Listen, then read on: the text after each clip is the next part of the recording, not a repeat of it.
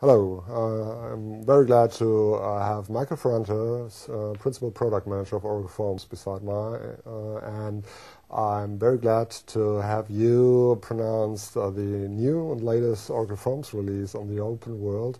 What could we expect from the new release? The new release, I believe, is an opportunity for change. It's an opportunity for our customers to consider fresh development on applications that likely have aged for quite a long time without any change. And I believe that we've delivered a significant number of new features that should offer that opportunity to enhance those older applications into what most would consider more modern looking and feeling applications. And I hope our customers take advantage of that, this opportunity. Can you give me a little bit an insight of the new features? What are the major enhancements in your kind of seeing the product? Sure. We managed to address many concerns that customers had over the years. We've looked at all of the various areas of the product, from runtime to design time to administration. We introduced, for example, the ability to do integration more natively with products like BI Publisher. So now what we're giving you are choices. Previously, the only option you had for reporting was Oracle Reports, and we kind of thought it would offer that opportunity to give organizations the ability to choose which tool fit their needs better. So now, for reporting, you could use either Oracle Reports or BI Publisher. Other features included some very subtle features, subtle deliveries, where you might, for example, want to add images to tab canvases, the labels themselves, to raise awareness to each label.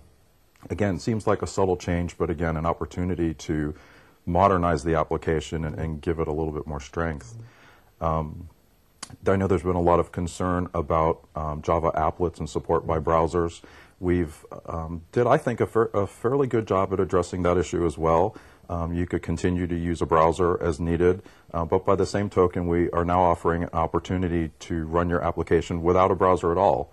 So no more are those concerns of whether or not the browser is compatible with the Java version, and vice versa. So it makes administration a little easier. So some customers just use right now the Java Web Start availability in the earlier Forms releases, but it's not supported.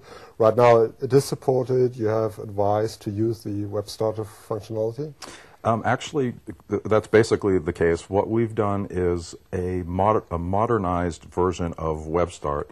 Traditionally, Web Start was delivered in somewhat of a static way. We are going to deliver the Web Start functionality to the client in a little bit more of a dynamic way. That way, if a decision is made to customize some of the functionalities of the application on the server, the client will see those changes. In a traditional Web Start application, that was a little bit more difficult to do. So we're going to give you a little bit more power than you would have otherwise seen. We all know the different steps necessary to migrate from one Forms release to another. For a candidate who's on version 11.2 right now, what's the effort to migrate to 12c? That's a good question, and one I love to answer because it's one that I think most customers will be happy about. If you're on either version 11 release 1 or 2, simply regenerating your application and dropping it in place, and you're done. I probably spent more time explaining that than it will to actually do it. Of course, you have to install the new software, but from an application point of view, it's simply regenerate and go. Yeah. I heard you talking about future enhancement beyond 12c. What is the most exciting thing we could expect it in one of the next releases? It's funny that you're saying that, because up until recently, many of our customers thought we weren't even going to do 12c, and now you're talking about versions past 12c, and that has always been the case.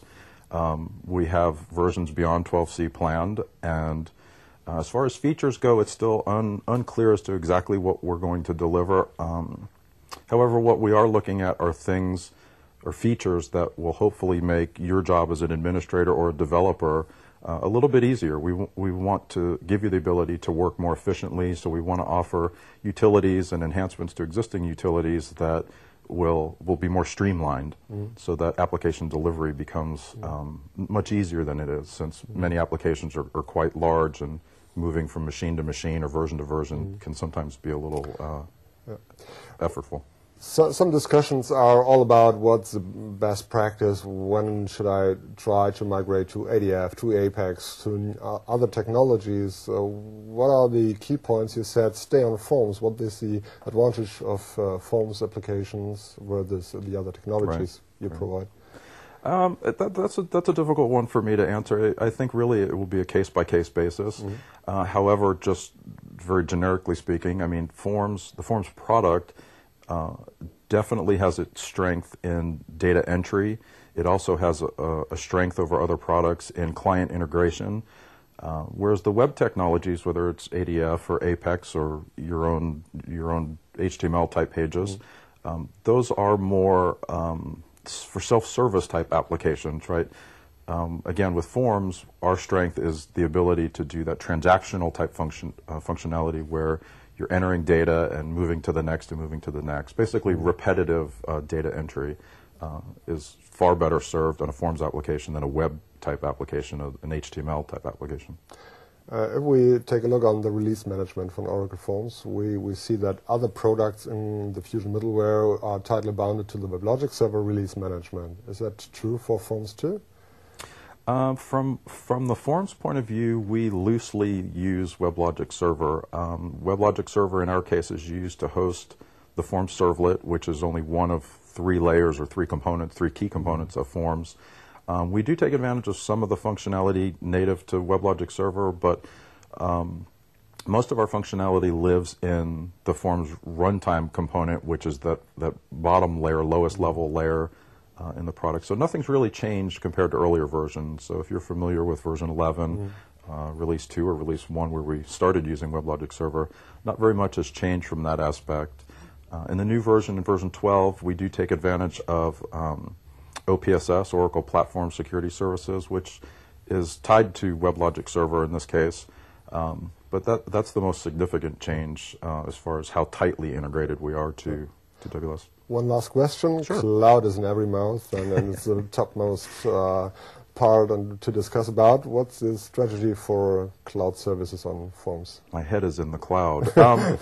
We are, in fact, investigating some interesting cloud ideas or options for Forms customers. We have a few ideas on the table at this point. We haven't really committed to any one or the other. At this point, we're still kind of in the investigative phases. We're trying to understand what our customers would appreciate most, I guess is the best way of describing it. And I think once we collect a significant amount of data where we could make that decision wisely, we'll go forward. Hopefully in the near future we'll have some more information that we could share. Michael, thank you very much for the deep insight into the latest Forms release. Thank you so much. Thank you for being here. Thank you. Thank you for having me.